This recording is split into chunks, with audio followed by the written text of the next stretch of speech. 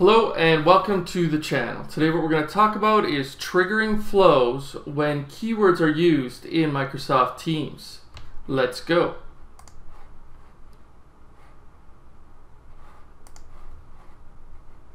Okay, let's talk a little bit about why this content is important.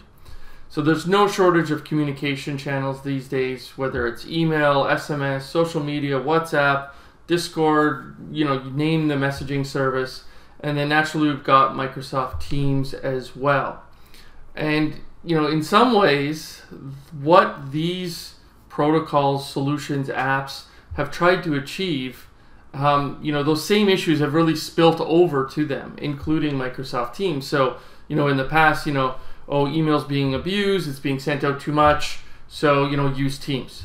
And then what ends up happening is there's the tsunami of communication heading over there, and next thing you know, we've got this problem in 2 different places, or 3 or 4 or 5, depending upon how many of these tools you use.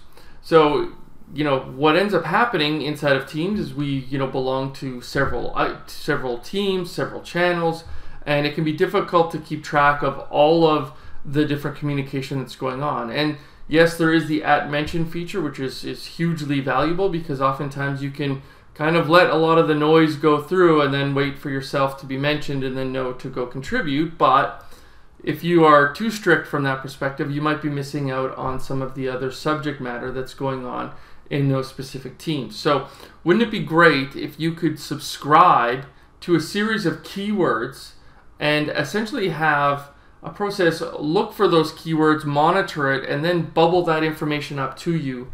And the good news is we can go ahead and do that. So using the Microsoft Teams connector and a trigger that we're going to talk about here on the next slide, we have the ability to look for specific keywords in a group chat, within a team, within a channel, and whenever one of those keywords appears, we can go ahead and get a notification. And then that notification can be targeted directly to us so that we don't miss it, and as a result sort of try to find more balance with this information overload challenge that's going on right now today in the world. So this is the sort of the piece that's super important here. There is a trigger that's part of the Microsoft Teams connector called when keywords are mentioned. And as you can see here, we've got some scope where the message type can be channel. When we get into the demo, I'll also show you group chat is an option. We've got the ability to go ahead and highlight a series of keywords that we're interested in. Now in my case, if there is a channel inside of this specific team called Project Phoenix where they're talking about RPA or bots, I want to know about that. And if those words are mentioned, I'm going to then get a push notification and basically then be able to click and go directly to that part of the conversation so that I can then go ahead and participate. So it's a pretty good balance of being able to focus on other things that are important, and then naturally when the topic does come up that I want to participate in, I will know about it.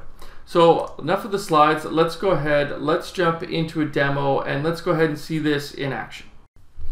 Okay, so here I am in Power Automate in the Maker portal, and I have my trigger added to my canvas.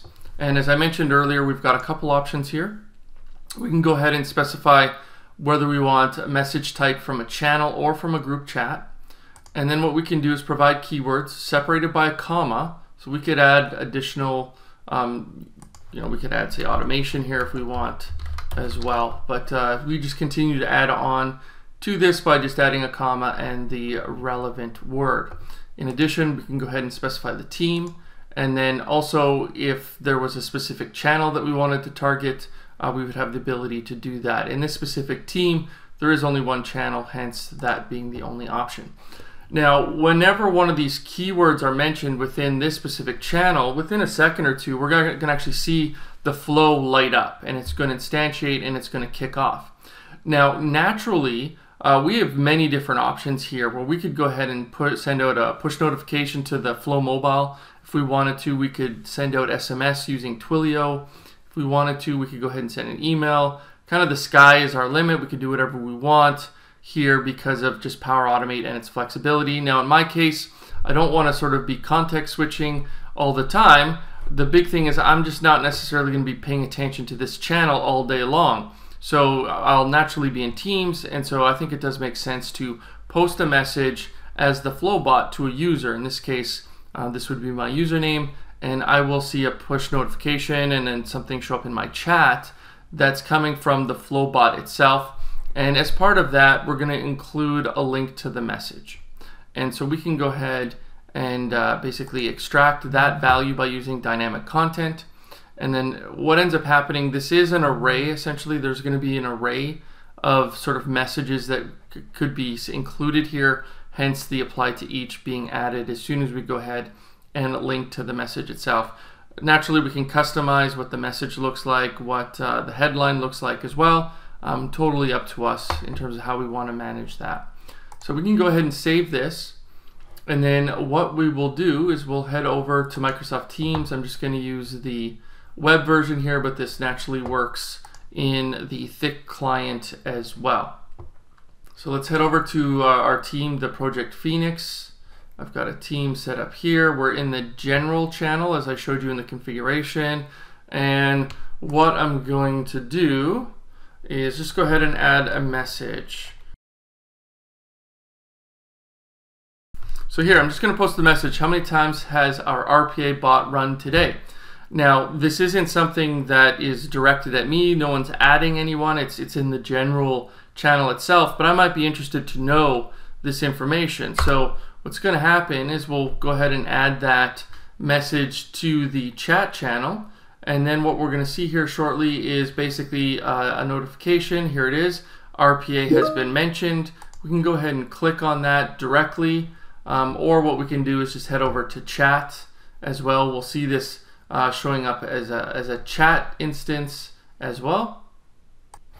And sure enough, it has been. And then we can see that a topic you're interested in has been mentioned. I could say like RPA or something like that as well. But now what I want to do is, hey, I'm interested in this. So let's go ahead, let's click on this link. And then what's going to happen is, in this case, because we're in the web, we're going to open up a new tab. But in the thick client, naturally, you stay there. And what's going to happen is this message will be highlighted as yellow. So I'll know exactly where in the conversation this particular topic was mentioned. And then naturally, I would be able to contribute to that conversation. So here it is. This was the message that it was referring to. And then, we would have the opportunity to go ahead and to participate in this conversation. And here we could say 100 times today. Right? And so that's just a good way of being able to be aware that a specific topic is being discussed and giving you the opportunity to go ahead and to contribute to that specific conversation. All right, so thanks for checking out this video. If you're not following me on Twitter, go ahead and find me at Weare. Thanks for watching this on YouTube. Likes, subscribes, comments, always welcome. Please go ahead and take care of that. So thanks again, and we'll talk to you soon. Later.